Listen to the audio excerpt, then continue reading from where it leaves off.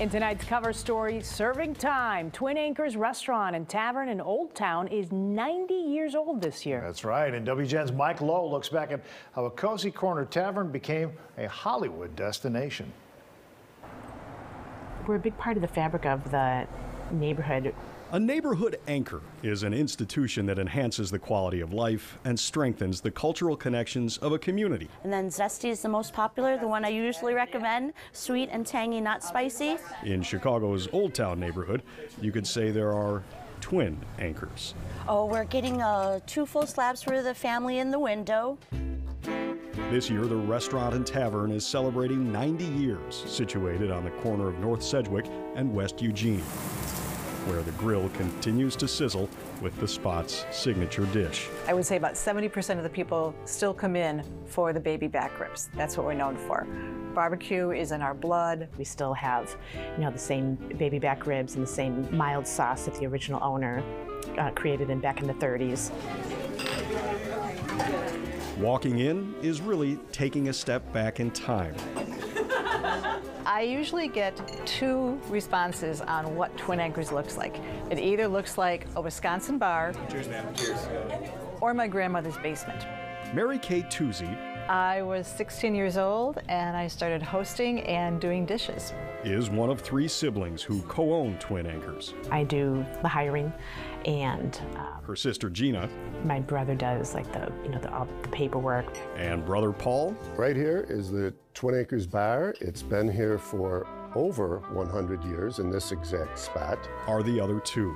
Their parents purchased the restaurant 44 years ago. There was the possibility of buying Twin Anchors, or there was a Tasty Freeze on Roosevelt Road in Lombard. Those were his 2 options. We are very grateful that he chose Twin Anchors. The building's history dates back to the 1880s. The first tavern operated here during Prohibition. It was known then as Tandy Lee's Soft Drinks, a candy shop and soda fountain. Open up this door. Hiding a speakeasy behind secret doors. That would take them out into the hallway where they could escape out to the street or up into the apartments.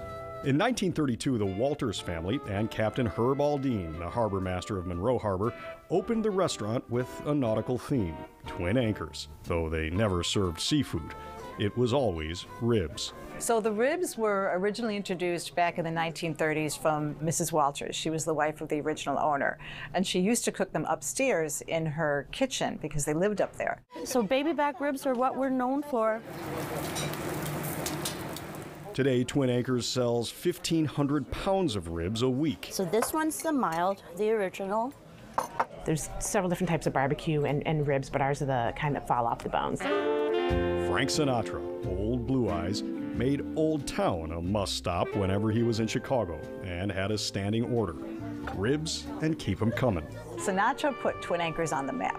He turned Twin Anchors from just a little corner neighborhood tavern into a destination place.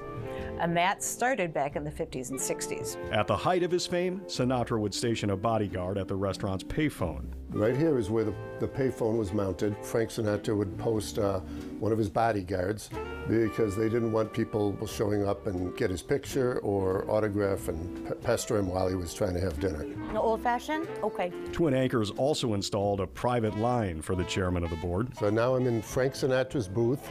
This is where he would sit when he'd come in. There's actually a phone jack right to the left of the seat where he would sit in here, where we would plug in a phone for him. Bygones be bygones, babe. When Sinatra played Chicago Fest at Navy Pier in 1982, he couldn't make it to Twin Anchors, so he brought Twin Anchors to his band. Got a call from Frank Sinatra's manager and said he wants to have the ribs for him and his band at Navy Pier. We brought down 60 slabs of ribs and we fed Frank and his orchestra. They still have the receipt for rib dinners for Frank Sinatra's staff. At around the same time, 42, 43 years ago, I was cooking one evening in the kitchen. Another famous musical act stopped by. And one of the servers comes in back and says, Paul, you're not going to believe who's sitting out in booth 5. I said, I don't know who, the Pope? Not the Pope, but a duo on a mission from God. I come out here, John Belushi, Dan Aykroyd are in their Blues Brothers suits, eating the ribs that I had just cooked. Celebrities like the late Chris Farley and Conan O'Brien have made frequent stops at Twin Anchors. I went to this place, Twin Anchor. I think I went there like 3 times. Do you know Twin Anchor? Yeah. Who are you people? Bonnie Hunt's film Return to Me, starring David Duchovny and Minnie Driver, filmed several scenes at Twin Anchors. Pick up!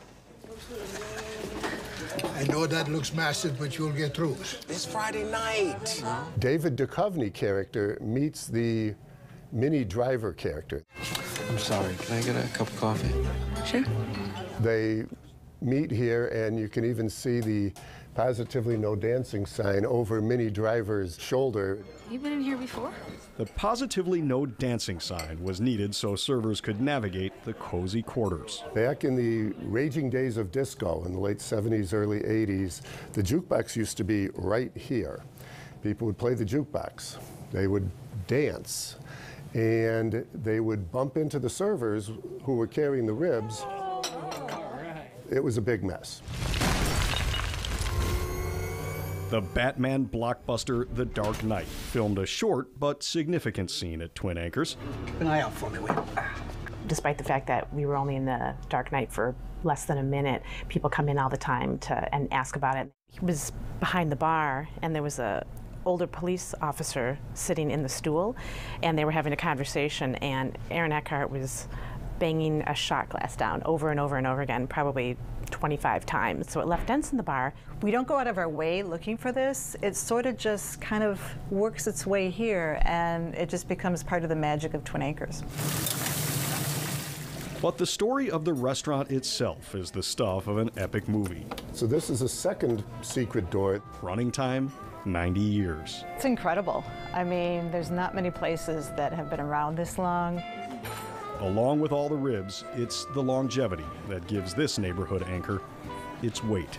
Twin Anchors is timeless. Why mess with that? In Old Town, Mike Lowe, 10 more years and we're going to be 100. WGN News. Sure they're going to make it. Oh, I think so, yeah. You come for the ribs, you stay for the stories. Yeah, so many cool stories. And it's a good thing the family didn't go with the Tasty Freeze. I doubt Sinatra would have made the trip for the Tasty Freeze. Good point. But there he is.